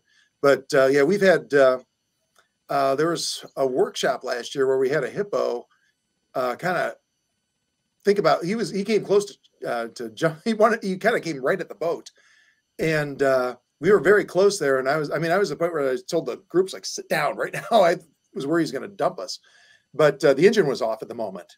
So that's not it's one, if a hippo charges your boat and your engine's running, you're not real worried about it. But when the engine's not running, that gets pretty dangerous. We've had lions like right next to the vehicles, and sometimes, they get a little bit more curious than you'd like them to be. But I've never really felt like I was in any real big danger there. But probably I'm trying to think if there's anything I don't think I've ever felt like I was in like any kind of like real bad danger, but I'm also try to stay very aware of what's going on. Like we were walking back to our tent just a couple weeks ago in Africa, and we were in the Okavanga Delta. We're walking back towards our tent, middle of the day. There's a buffalo. Now, when a buffalo sees you, he likes to charge.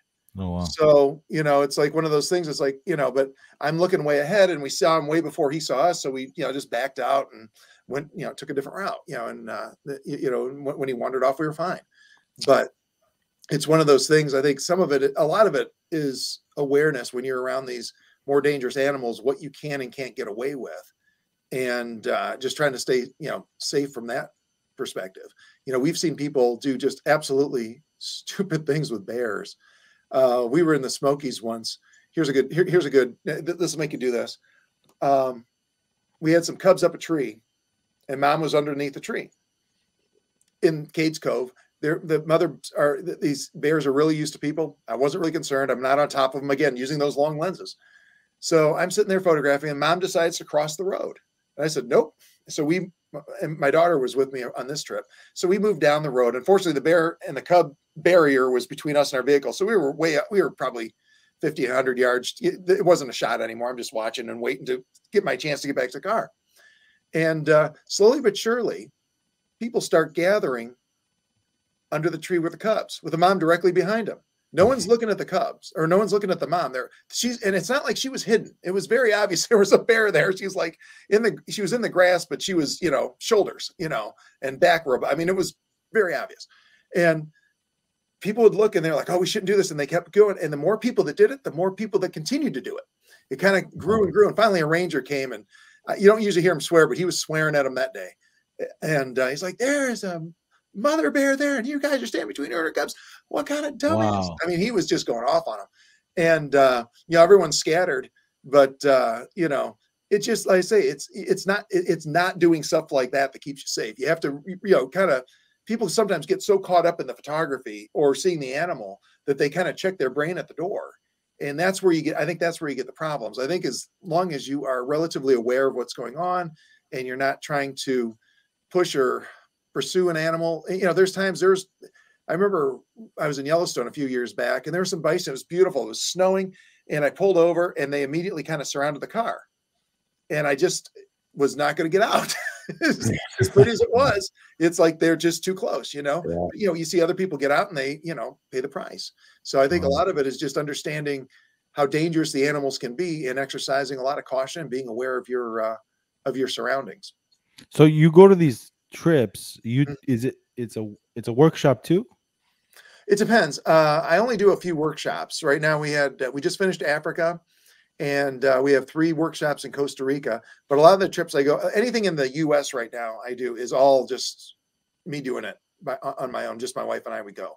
Okay. And sometimes, usually there's a project wrapped up in it. At minimum, there's a video or 2 wrapped up in it. But a lot of times, almost every time we're going, it's to get photos for a specific project I'm working on. It's like, okay, when I was doing the bird in flight book, we were spending a lot of time in Florida and going places where I could get birds in flight. And even when we were in places like Yellowstone, we were kind of emphasizing birds in flight. So, it all depends on it all depends on where we're, what project we're going on, and where, that's going to determine where we go and for how long. But it's always a work trip. It's always a work trip. Nice. So if anybody is interested in, upcoming events, that your website, Best Bets newsletters. The newsletters, right? Yeah, I have an email newsletter. Sign up for that, because when we do workshops, they do sell out quickly. At this point, we're not sure if I think we're taking 2023 off, and we're not sure when we're going to, or what we're going to do after that. But for right now, we're taking it off. We have some family issues, health issues, not mine or my wife's, but that are going on right now. So we're going to probably stay in the country and probably not do workshops next year for sure. So once we're through the Costa Rica workshops this year, that's going to be it indefinitely. So what your website is Backcountry Gallery? Yep, right? Backcountrygallery.com. I'll have we're going to be doing lots more videos, lots. I have multiple book and video projects planned, as well as I say that upcoming Z9 guide. Currently, the Nikon autofocus book I have does cover the Z9 very thoroughly. It goes over so much stuff. I see so many people struggle with autofocus on the camera. It's just like, just read the book. I promise you won't struggle anymore. But there's but backcountrygallery.com. That'll get you to everything. The store links are there. We have the forum as well. We have BCG forums. And if you have questions that you want to ask, you can ask them over there. I am way better at answering questions, or your question stands a lot better chance of getting answered asking it in the forum than trying to contact me directly, because I just get so much email. I just can't answer everything. So you have to do it in the forum. A lot of times I answer it in the forum too, because I like that more people can see the answer, because a lot of people have those same questions. So if I can, Vahagan, sure. I just wanted Jeffrey Neville, who is a big fan of yours. He couldn't be in here today, and I promised him I would actually speak for him. Okay. He wanted to talk about how much of a fan he is of yours, and he's enjoyed your ebooks thoroughly. Oh, thank you so much. He's a big fan. He's always on your site, checking out everything that comes out, and he just wanted to make sure that I pass that on to you. That's awesome. That's awesome. Yeah, and your forum is active, man. You got a lot of people there. That's great. Yeah, we were surprised. We weren't. I had talked about, my wife and I had talked about putting a forum up for a long time, because we get so much email, and it's just impossible for me to answer I'd be doing nothing but email all day. But we had talked about it for a while, and I wanted to make sure we had enough people that would be interested, that you don't want to put a forum up and get a message a day or something. It dies before it even gets started. But yeah, we've been surprised and very, very pleased with the number of people that are in the forum. And not only that, they just, for the most part, it's been very, very civil. I mean, Good. A lot of times you get, we have some great moderators over there now, though. They help out a ton, and I want to thank them there. If they're watching, thank you. And, but they do a great job making sure that everybody kind of stays in line, and everybody, for the most part, everyone's real polite, and, you get honest answers to your questions. And a lot of times they'll answer the question as well or better than I can, and they'll do it in less time. No, I find that too in the live streams. We have so many knowledgeable people in the chat, and it's very civil. We have a great community going. Mm-hmm. I love that. And it's people that shoot everything, not just Nikon, although we may be Nikon centric.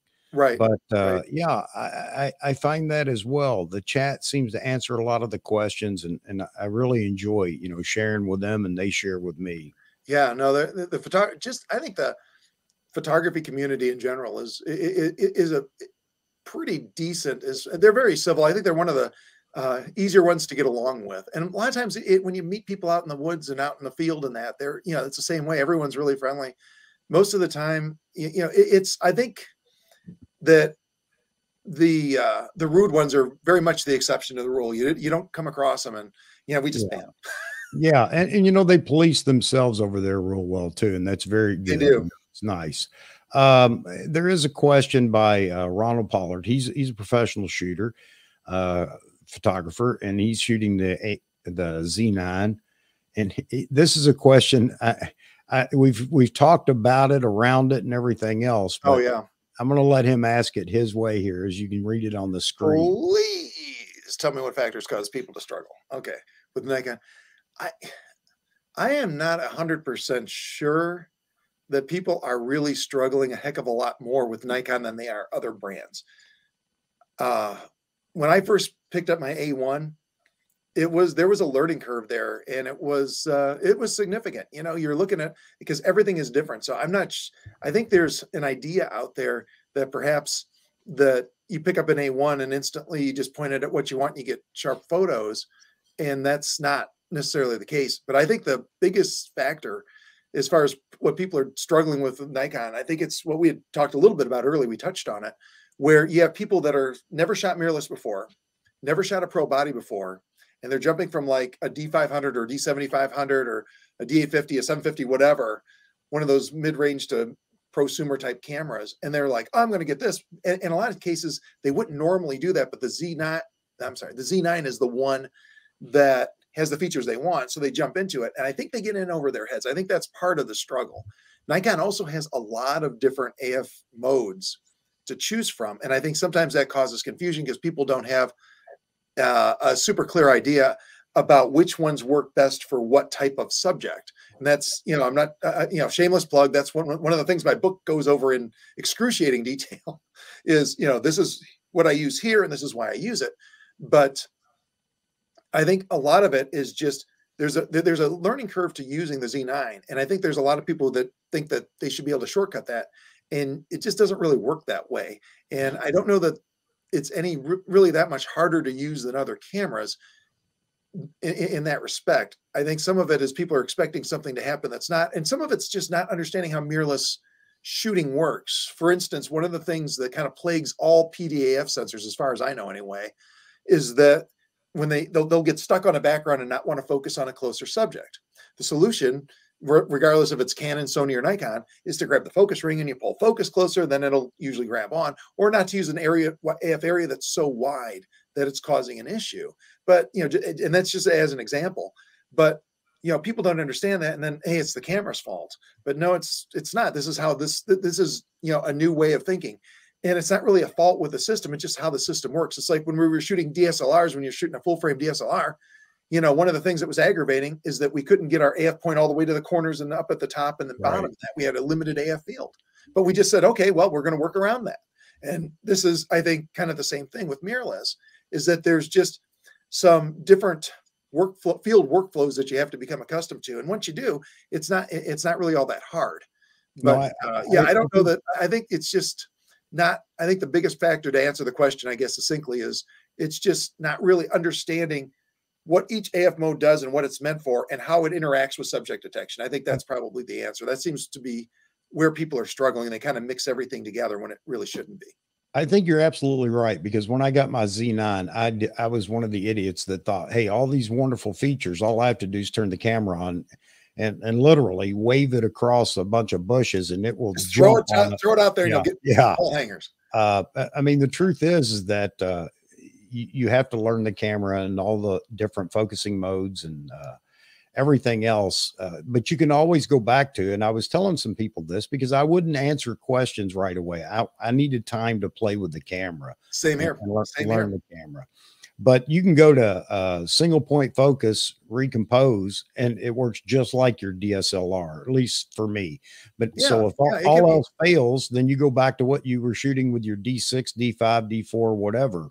Yeah, it does. And that's actually, I think that's one of the things Nikon did that might be throwing people off a little bit is sometimes you have to shoot the Z9 as if it was a DSLR. And then all of a sudden your results are like, oh, hey, yeah, this is working. Yeah. But, and I think some people are expecting it to do things that it's not really designed to do too. And that was me. I had to learn, the hard way. I'm expecting some magic to come out of it. Yeah, it is a magic camera. No doubt about that, with all the features that it has, but you have to learn those features. And I think that was the mistake for me and so many other people too. Yeah. Yeah. Man, look at these comments, dude. You're getting all these nice comments.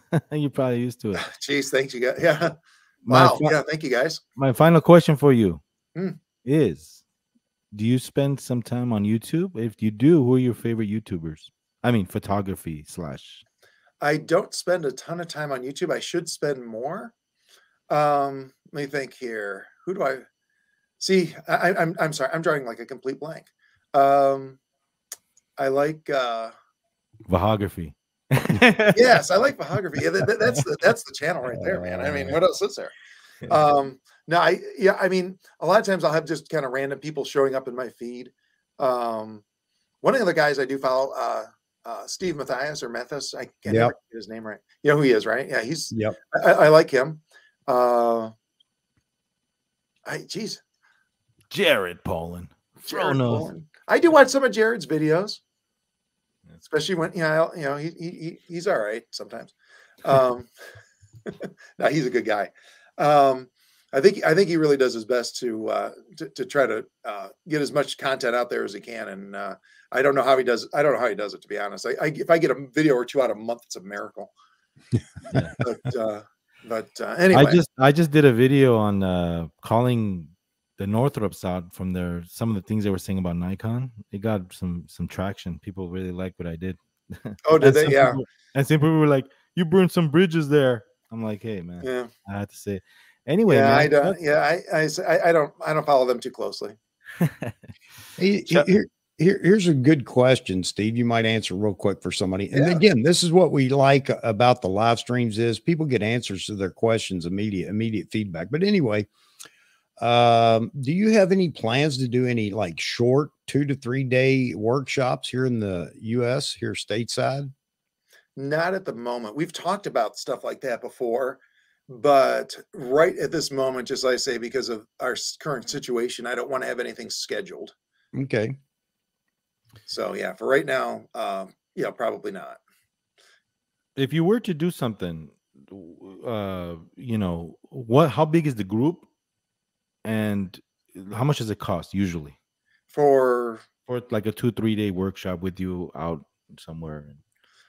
It would depend where we were doing and how we were doing it, because if it were something in the US, I might go for a little bit smaller groups just because of the transportation issue. Like when we do Costa Rica, we do 10 people, which is almost too many, I think. But we have the vehicles and we have the guides and we have the infrastructure there, the logistical backbone, if you will, to do stuff like that. And one of the guides that helps me, I'd mentioned him before, Dennis, is also an absolutely fantastic photographer. In fact, I'm going to plug him here. If you go to Osa Photography on Instagram, he's real good photographer. And but he and I kind of, he started off as just kind of a guy that was driving us around finding animals for us. But he does such a good job with photography, and I've been working with him side by side for a while now. I think Rose and I figured out we did about 17 workshops down there in the last few years. So, I mean, he and I spend a lot of time together. He thinks like I do. He shoots like I do. So it's like having two people along with that. So that makes it nice. But for like smaller stuff where it's, basically I don't have any real backup like that. I don't like to do huge groups. Even 8 in Africa felt like it was a little bit much. So it'd probably be something more like, 6. I don't know. That's a good size. Yeah, that's a good size. You'll actually learn and ask questions, and right. It'll get personal. It makes it easier. It gets personal, and you help out. That's great, man. I don't know if people understand the logistics behind doing something like that. It's not an easy task to pull off, and a lot of people will hem and haw about a price or something, but you have no idea when you're putting something like that together. All that goes into is considered. No, thankfully, my wife is the one that organizes those, because if it wasn't for, so shout out to Rose. If it wasn't for her, I would not do workshops, period. Thank you, Rose. There's just no way I want to talk to people on a daily basis about what luggage to take, or, what clothes to wear, what their airline schedule looks like, or things like that. I just can't, I don't have the time or the mental fortitude to do things like that. That's awesome. She does, and she does a fantastic job. In fact, one of the funny things is, a lot of times our workshop participants end up, one of our workshop participants started it and she passes it on. And then by the end of it, everyone's saying it, but they're like, hey, this is a Rose Perry workshop featuring Steve. And it really is. It really is. Great. I do the teaching part and she does basically everything else. And the hard part. A great job. She does the hard part. She does the hard part. Yeah. And it is, like you say, people don't realize, but there are just so many factors that go into producing a good workshop. That's awesome. It's so tough. It's so tough, especially with COVID. That really made it harder. Well, here's a heartfelt thank you to Rose. Thank you, Rose. For sure. Well, yeah, man. I want to thank you. This was great. Thank you. Wow. Especially with my little drink here. And you ever come to LA, Los Angeles? Anytime soon? Yeah, no, I've never been to LA. Oh, okay. Yeah. Is there a lot of wildlife out there? Yeah, wildlife. Not the kind that you want to shoot. Well, you never know. But but hey, man, I want to thank you, Steve. Thank you for having me, guys. I really appreciate it. This was awesome, and I want to thank everybody in the chat. You guys were great too. Chuck, yeah, thank you for all the questions. Chuck, as always, we can be here for hours just answering questions, but this was very informative. One day, if we ever meet up, man, I'd love just to hang out with you. It'd be really nice. It'd be really cool, man. That would be awesome. That would be awesome. Yeah, guys. So if you really enjoyed this, Tuesdays, 10 a.m. Pacific Standard Time, Vahagraphy Talk. Next week we have the legend, the great Jerry Guiones on. Steve, thank you. Chuck, and this was so great. much.